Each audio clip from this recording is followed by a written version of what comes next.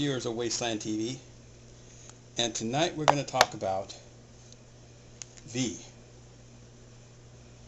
Not the new series that came out about 10 years ago, but the original series it's all based on, which is kind of based on the old Twilight Zone episode Serve Man. And then this has influenced Independence Day, because it was all... Sci-Fi has a habit of influencing other sci-fi.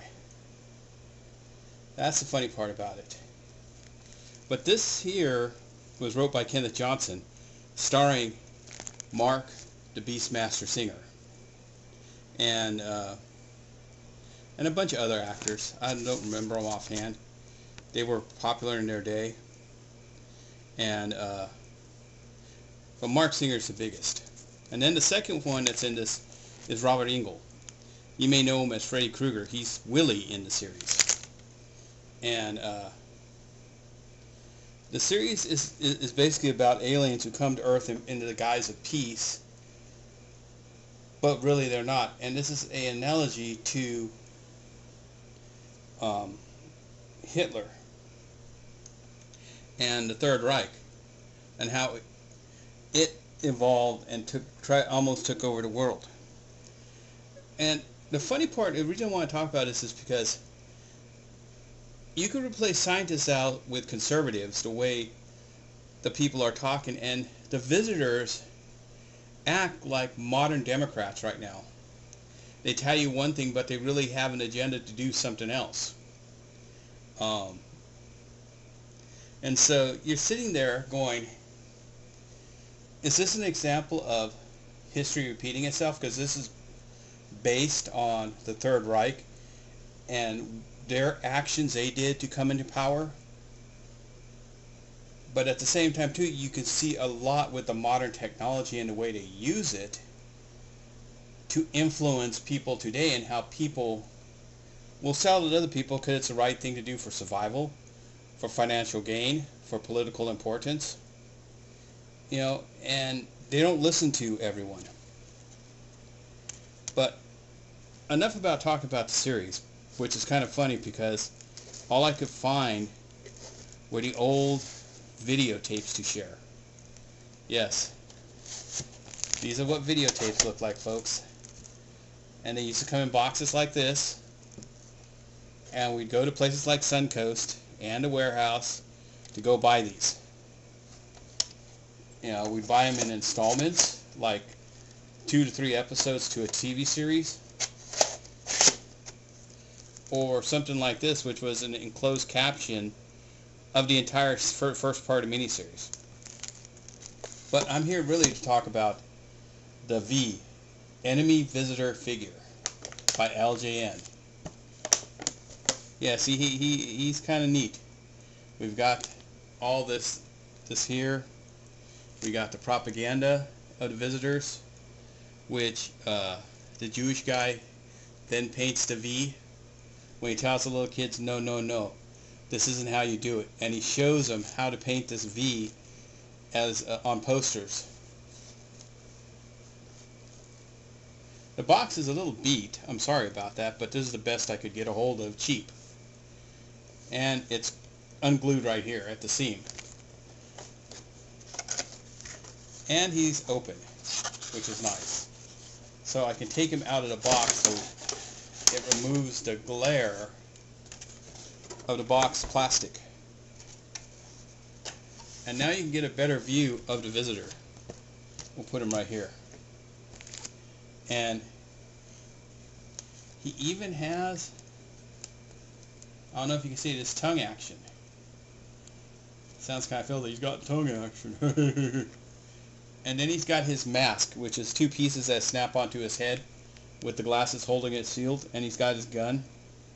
And if you notice, if you ever have one, he's on a fashion doll body, not a masculine male toy body. So it makes me wonder if a lot of these dolls ended up as mixed in with fashion dolls. because they were short printed and they were closed out in clearance stores.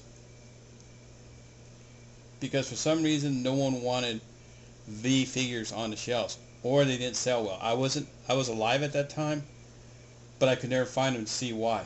And they have replica of the uniform. They have the belt, the over vest.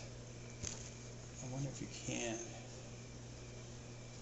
get in it. Nope. It's all one piece.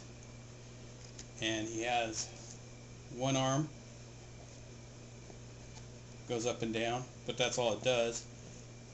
He doesn't have pop knees. They're solid, like a Malibu Ken.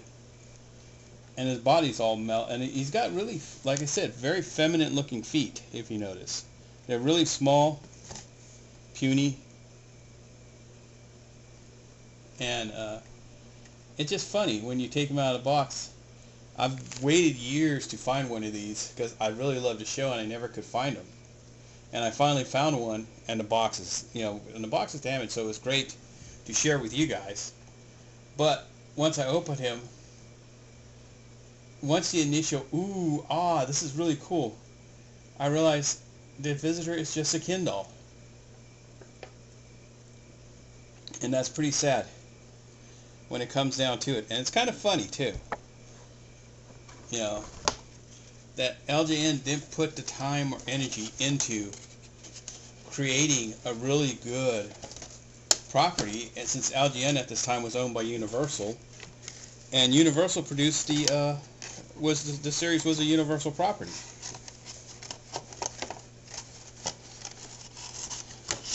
Let's put the Visitor back in his box.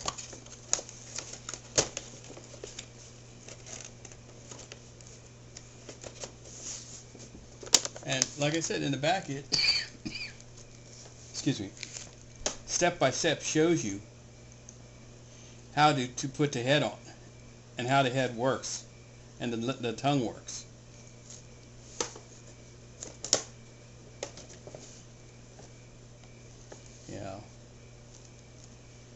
But it would have been. This may have sold better if it wasn't the only option you could get as a 12-inch figure.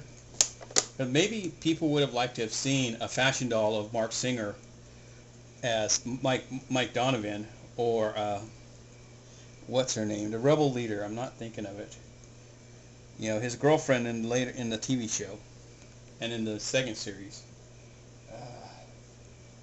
And maybe Jenny Walsh, because for some reason when they make a male for a series, at this time they tended to make 2 females or no females, and like maybe the toy line would have been Diana, Mark Singer, this Visitor.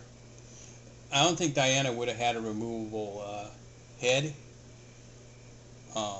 She might have had some weird prosthetic on the side of her face, and came with maybe the black commander uniform, or the red uniform with the stripes across it, and then maybe Robin, the Jewish, not the Jewish, but the scientist's daughter who gets captured. So you can start playing out your adventures. But what do you think of this lost archival figure? This find of this, it's kind of a treasure if you're a sci-fi buff to get one of these. But until next time, this is the Sounding Board, signing off.